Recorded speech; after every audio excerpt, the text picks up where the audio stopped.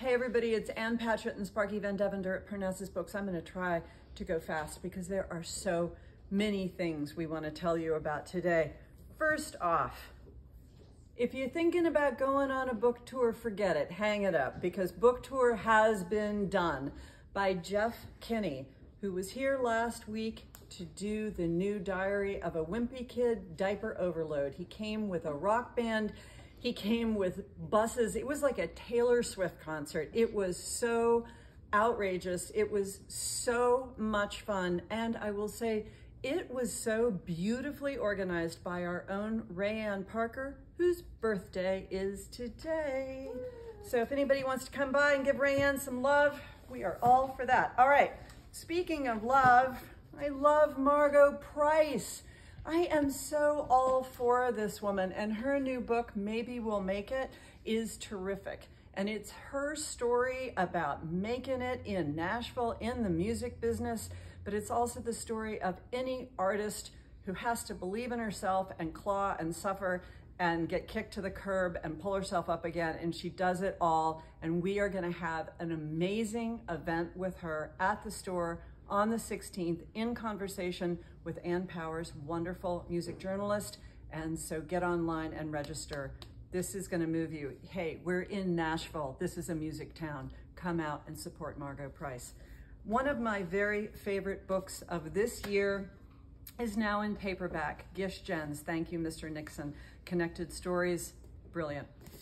Speaking of brilliant, Foster by Claire Keegan, which I read in one sitting and now have bought about 5 copies of and have told all of my friends to buy it. If you liked small things like these, and I did like small things like these, but oh my gosh, I liked Foster so much more.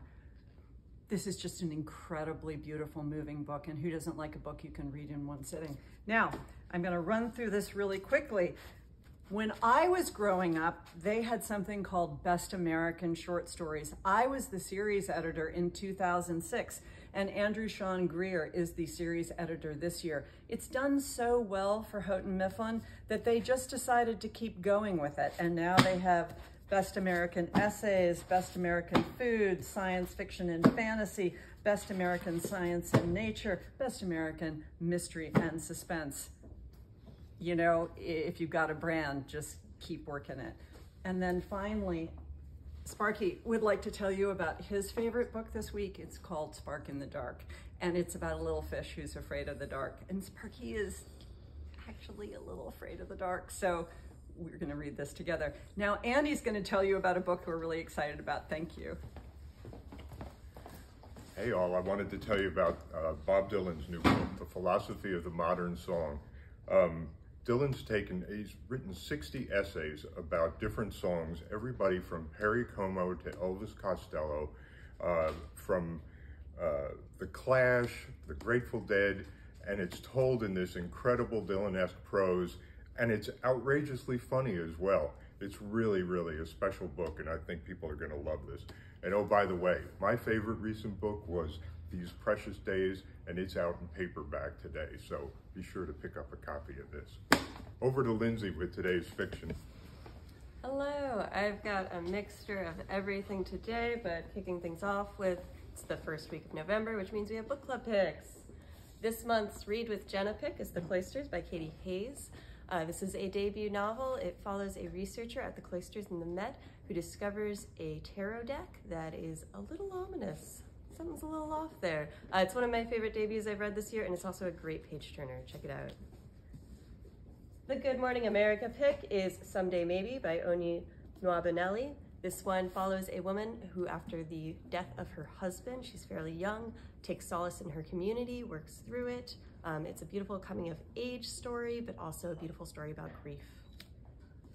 The Reese pick for this month is the 10th anniversary of Cheryl Strayed's amazing Tiny Beautiful Things. I can't even tell you how many copies of this book I've given people over the years, and so has every person who works at this store, because it's the best book for anybody going through a life change, going through difficult times, or just somebody who needs a little bit of advice and a comforting voice of a friend. It's a great book. We have tons of copies. Good pick, Reese. Some other books I'm excited about out today. Dr. No by Percival Everett. If you haven't read Percival Everett, he is one of the most innovative, interesting writers working today, and not many people have read him. So please take a chance on Percival Everett. Just really, really interesting fiction. Check it out. A debut that I'm excited about is White Horse by Erica T. Worth, which is an Indigenous story with a little bit of suspense to it. If you want some historical fiction, Trespasses by Louise Kennedy is out today. This one takes place during the Troubles in Ireland. If you want some poetry, we have collected works of Joy Harjo. I love Joy's poetry. This is a selection of poems from her 50-year career. 50 years of poetry with Joy. And oh, what's this here? Oh wow, it's a paperback of These Precious Days. I don't know how that got in the stack. I bet we have a lot, and they're all signed by Ann Patchett. And if you want to give your eyes a break and take a break from reading and just want to look at some beautiful pictures with some beautiful essays, we have this gorgeous book, Joan Didion, What She Meant, which is a collection of photographs from her life, in addition to many, many great writers who admire her, providing essays about her life. So if you have a Joan Didion fan in your life and you're looking for a gift, or if you just want to buy it for yourself, grab this one. And up next, we have Elise talking to us about events. Hi, everyone. We have a week full of amazing events. No surprise, right? Tonight, we have Jennifer Alvarez, Friends Like These. And Rayanne, whose birthday it is today, is going to tell you more about that. And she is in conversation with Alexa Dunn, who has written Pretty Dead Queens. So this is going to be so great. It's tonight at 6:30. I hope I see you there at that. Wait, what do I have here? These Precious Days? This is out in paperback. I read the hardcover, I listened to the audio, and now I'm going to read the paperback, as should you. This is so fabulous. I'm sorry there's no event, but it's important. And then on Wednesday, Matthew Quick. This is We Are the Light.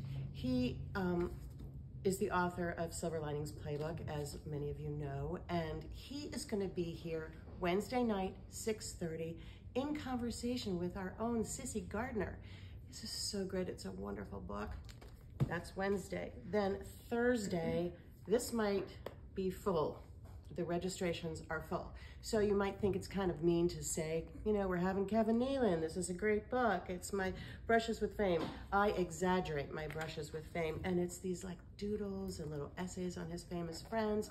We will have signed copies, and I'm telling you this because sign up for the newsletter. Then you will know, then you won't miss out. This is Thursday. Friday, ticketed event, we have Rodney Crowell. I've been talking about this for a while. This was rescheduled. So this is going to be this Friday, Rodney Crowell, this amazing book. And it is ticketed, and it's also it's a fundraiser for the Musicians Medical Alliance, Health Alliance. And it's going to be incredible. And there are a few tickets left. There are not many. So I'm telling you, if you're interested, go now and get it. What are you saying to me? Susan Edie, Saturday. Oh, Susan Edie, Saturday. Okay, Rayanne, whose birthday it is telling me that Saturday is Susan Edie. And then Monday, because I'm not going to see you before then, is Kevin Wilson. Now is not the time to panic. It is so fantastic. So listen, there are a million of these events. I hope I see you at every single one of them. And now I'm going to turn it over to the birthday person. Thanks, Elise. Hey, guess what? It's November 1st, and today the new ParnassusNext book comes out. It's Sugaring Off by Gillian French. If you liked Where the Crawdads Sing and you like to read YA, this is the book for you. This is a book about a girl named Owl who is deaf thanks to her father, who is now in prison, and now he's coming home. She lives on a maple sugar farm with her aunt and uncle, and a mysterious boy appears. So this is a really amazing book that you'll want to pick up. Tonight, I hope you'll come see Jennifer Lynn Alvarez along with Alexa Dunn. If you like thrillers, maybe you're a writer, maybe you've already started on your NaNoWriMo today.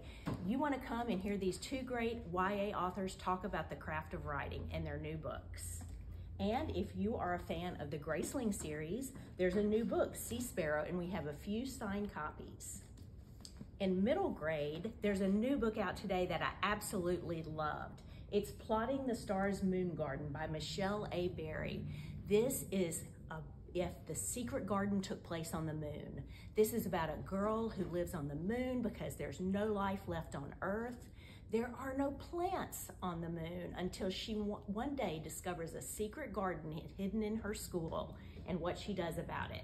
This is such a fun book. And Chelsea loves The Switch by Roland Smith. This is an adventure book about a boy on his 13th birthday. The power goes out all across the world. His dad's at work at the zoo. They try to go find him and they can't. And when he goes out with a search party to search for his dad, he's left alone in the chaos of the switch.